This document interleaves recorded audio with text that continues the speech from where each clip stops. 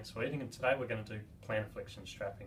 So we use this type of strapping on the toes when the patient's got an injury like a plantar plate tear or a injury or tear to the flexor tendon running up to the toe there.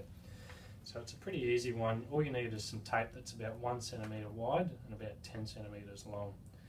We're just going to start underneath the first metatarsal head there, come up on the diagonal over the top of the second toe here, wrap it around the top and just gently pull the toe down and attach it underneath there like that.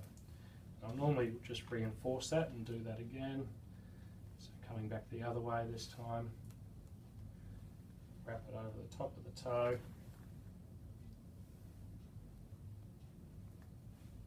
and then again just gently pull down on the tape there, and that will really stop the toe from bending back so much, which is exactly what we're trying to achieve.